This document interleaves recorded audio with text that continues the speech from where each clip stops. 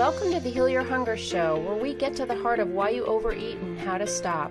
If you struggle with food and weight like I did, welcome home.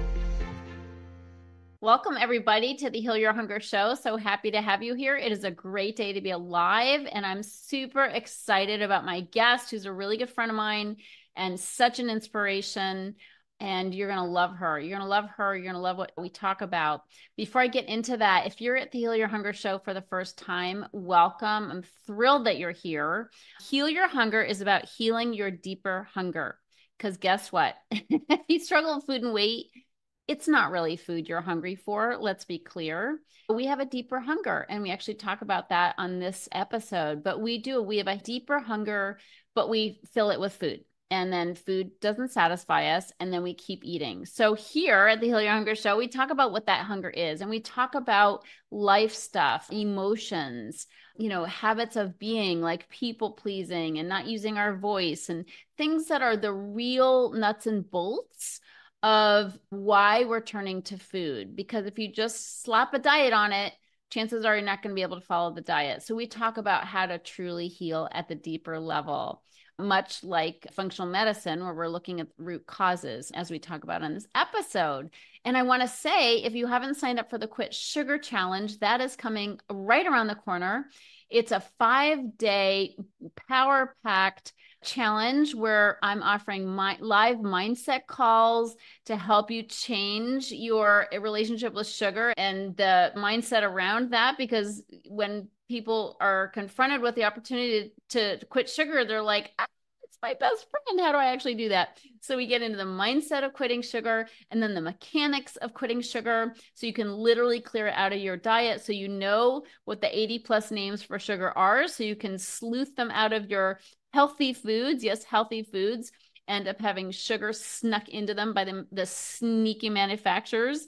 So join us for the Quit Sugar Challenge. It's super inexpensive. Go to quitsugarchallenge.com and sign up, clear your calendar, and let's go on this journey together so you can feel better, have more energy, lose those stubborn pounds, and just be your absolute best so you can serve the world, right? That's what we're here for. And also, if you haven't taken the quiz to find out if you're an emotional eater or a food addict, you can do that on my website, healyourhunger.com. So go to healyourhunger.com and click the button, take the quick 3-minute quiz, and find out your personalized score of where you are on the emotional eating spectrum. So important to know next steps to take to heal your relationship with food. So I want to tell you about my guest. Dr. Sandra Scheinbaum trains people to become functional medicine health coaches, and she helps practitioners and businesses hire them because she believes that health coaches are the key to combating chronic disease and reducing healthcare costs. She's founder and CEO of the Functional Medicine Coaching Academy, which is a collaboration with the Institute for Functional Medicine, and she is a leader in the field of health coaching education. She's also, in her senior years, and she started this company at age 65.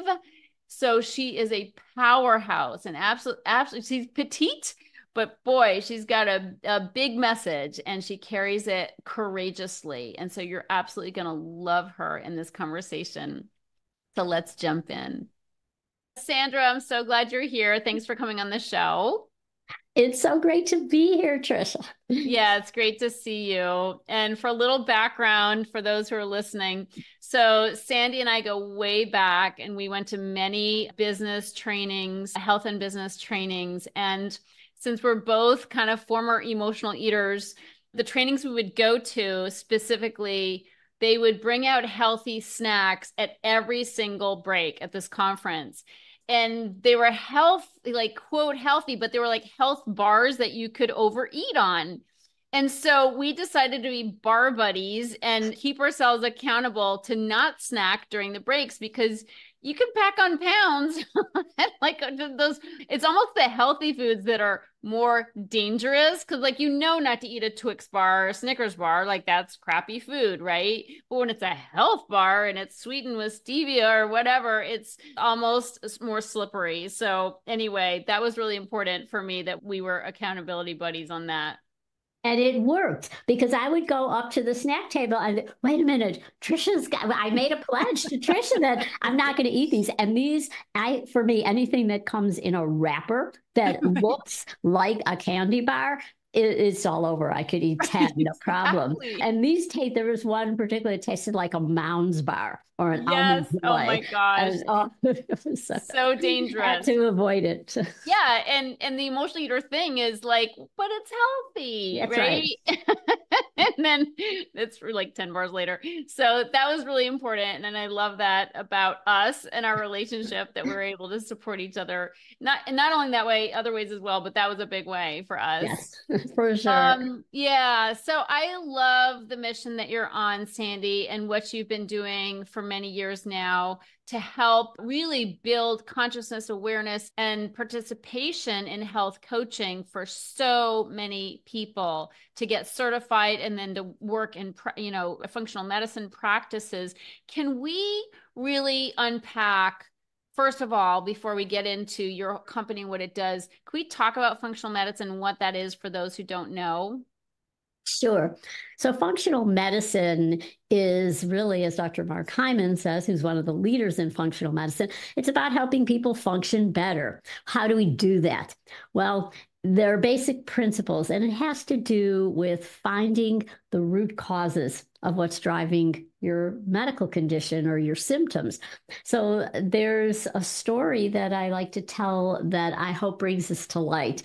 So imagine that there's a room, let's say it's a kitchen, and there's water on the floor. It's a big flood.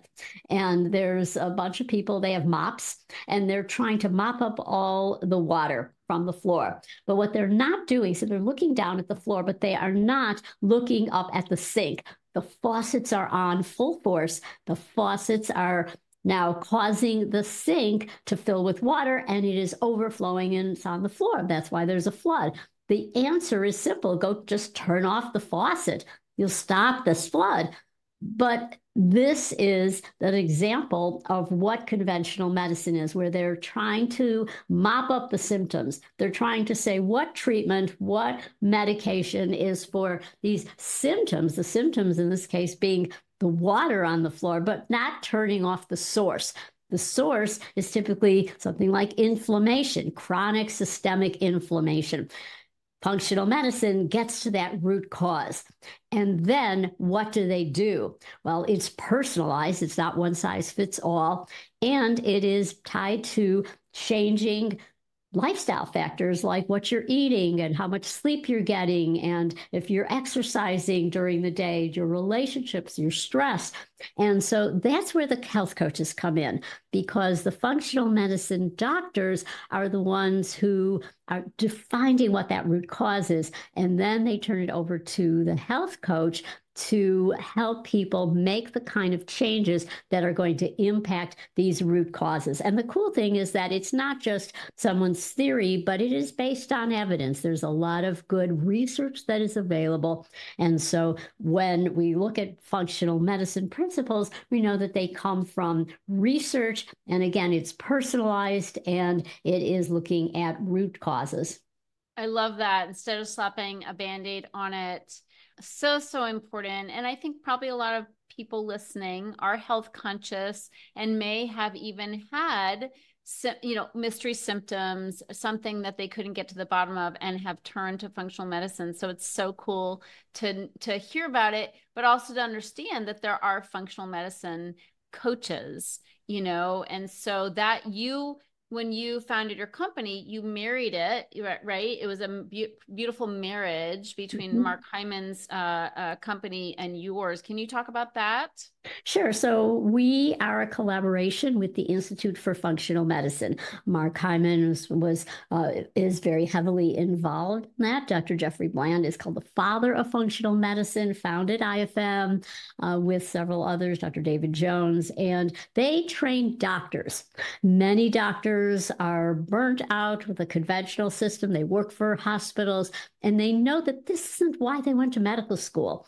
They want to really help people get better and serve people. And so they're flocking to functional medicine.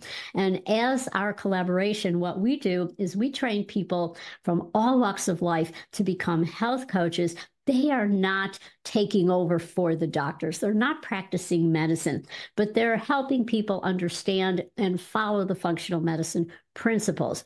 So what will often happen is a doctor who's practicing functional medicine will come up with a whole list of recommendations. But it's hard to change. If you've been doing something for a while, it's hard to change your life, just like it was hard for us to avoid those healthy bars that were at those conferences. It's hard when people are told you need to give up gluten and dairy, you need to go on an elimination diet, come up with an exercise plan, or maybe you've been over-exercising and you need to cut back. That could be equally as hard and daunting. So the coach is somebody who takes you from where you are to where you want to be. They are your ally, your buddy. They are just like you were my buddy for that. And I thought about you. I heard your voice. And that's what people say when they work with coaches. Oh, wait. I told my coach I would get out and walk today. So I know I'm going to be meeting with them in a day or so. And I want to be able to say I followed through.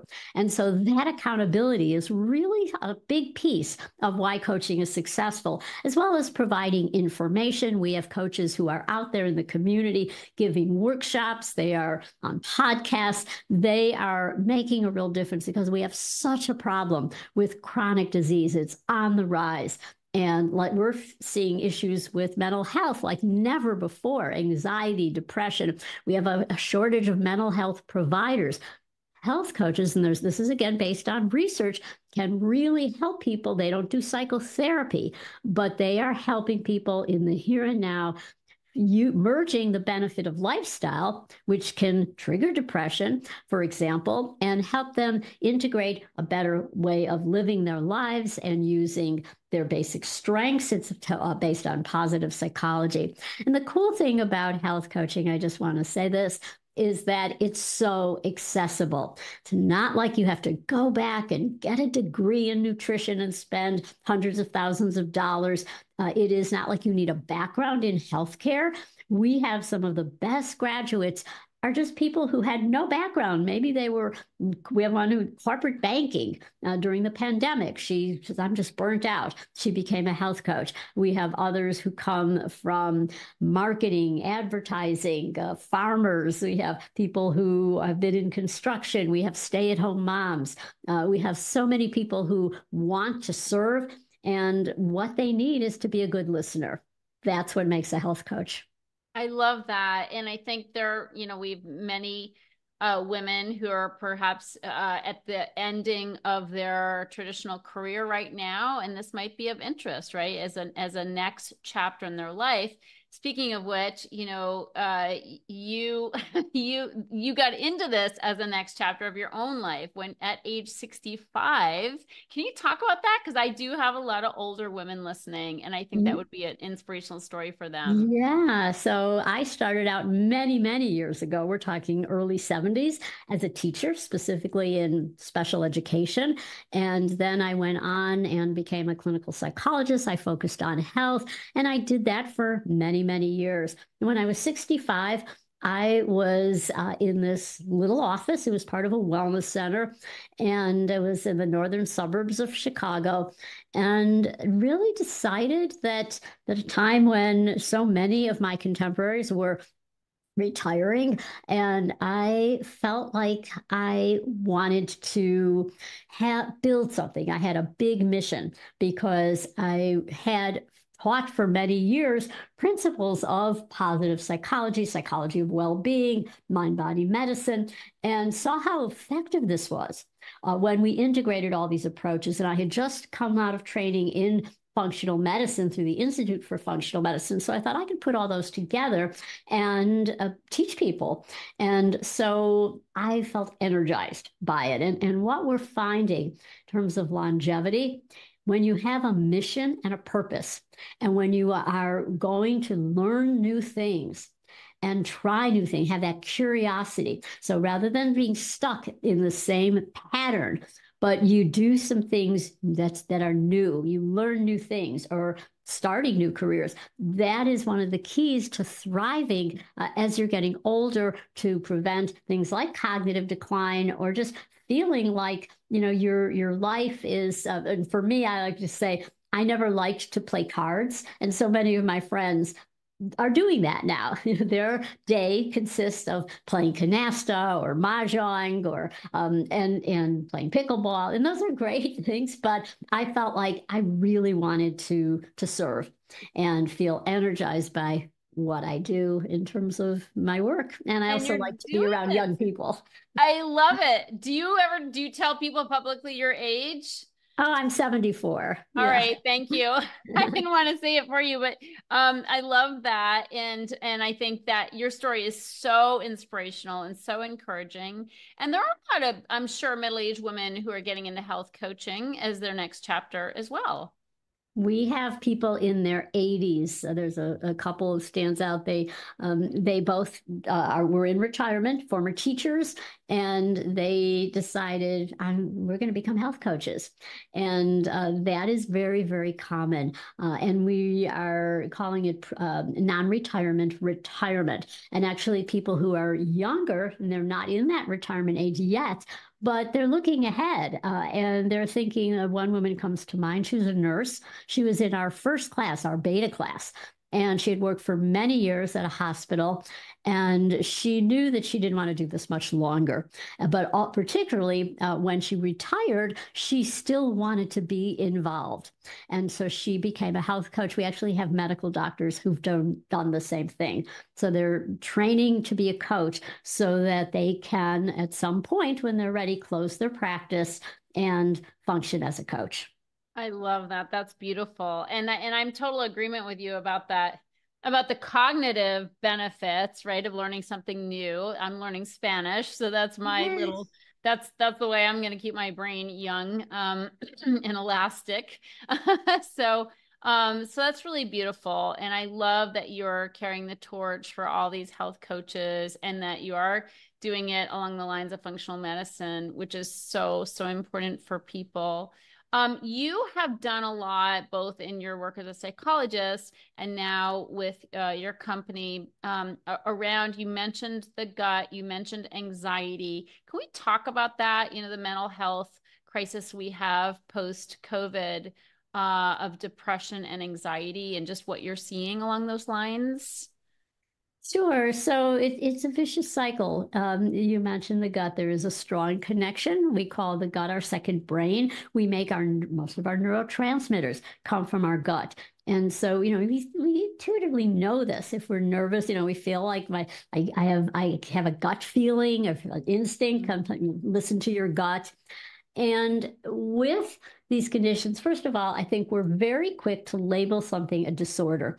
When you say, or when somebody tells you you have depression, you have an anxiety disorder, and I've had experiences where people were told by their doctor, you're depressed or you have an anxiety disorder, and you're going to have to take this medication for the rest of your life. And now what happens is they are pigeonholed and they see themselves in this category, like I have this condition, and the sense is I'm damaged, and I need to be fixed. I need this medication to fix me, or I need 10, 15 years of psychotherapy to fix me, and there's something wrong. And often we have experts reinforcing this because, yes, trauma exists, and I don't want to deny the impact of early trauma in your life. Sure. When you are having this message, though, that you just need to keep reliving it, you need to keep talking about it, telling, working on it in therapy, or the sense that because of this trauma, I'm damaged, and therefore this is the way I am now. Right. Becomes another your identity. Approach. Yeah, it becomes you. And what is remarkably effective, and I've seen this so many times, is when you use a strengths approach. That means you focus on what's right with me, as we like to say, what's strong with you, as opposed to what's wrong with you. I love that. And you look at your ability to, and some of it's cognitive, to use things like perspective, to exhibit bravery, to express gratitude, to have a sense of humor. There are all of these traits, they're strengths. that are within everybody. And the field of positive psychology is the study of how we thrive. And often a big part of that is looking at what's called our character strengths. So if you have a goal, let's say, I want to change my eating patterns. Well, you use your strengths to be able to do that successfully. And so once you do that, it's very powerful. What's even more powerful is if you add in lifestyle changes, because when somebody is if they're anxious, if they're depressed, I know I used to get really horrible panic attacks when I was in my 20s. But what was going on with me at the time? Well, I was binging on sugar. I'm like out of control eating. I was not exercising. And so right there, that was sugar hijacks your brain, and it hijacks your executive functioning. So yes, I was out of control and having these outbursts and having panic attacks where I thought I was dying because of that link, as well as the link that I was scaring myself and actually believing I was dying. So a combination of cognitive approach where you focus on de-escalating, that it's not catastrophic, I can deal with it, it's not so bad, it's uncomfortable, it's not awful, horrible, terrible.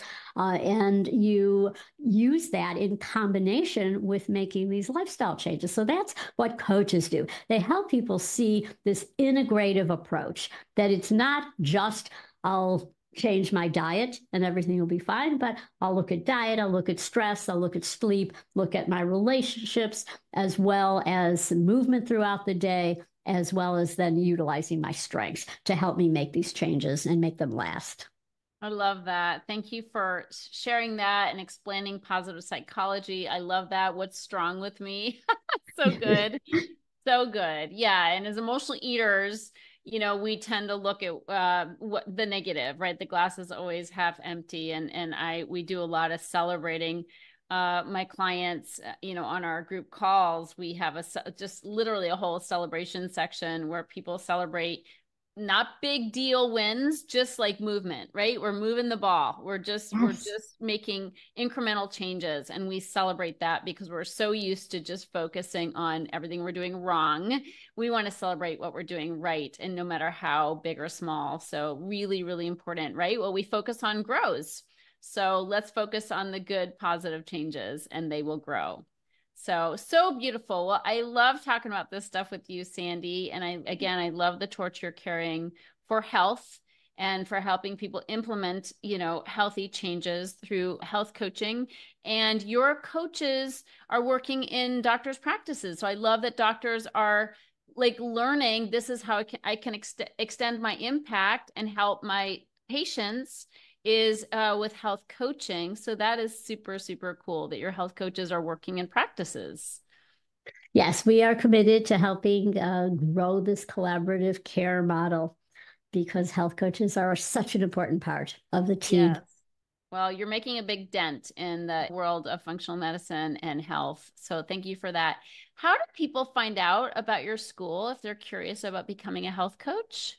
They can go to our website. It's functionalmedicinecoaching.org. On Instagram, it's Functional Med Coach. Same with there's LinkedIn, Functional Medicine Coaching Academy, or Facebook as well. Okay. And we will put those links in the show notes also. So I think that's so important. Thank you for that. This being the Heal Your Hunger show, my final question for you, Sandy, is what is your deepest hunger? Yeah. So for community connection, I thrive when I am with people in community, feeling like we belong. You and I have been belonging to a community of like-minded individuals, and just getting together with people that that they support you, you support them.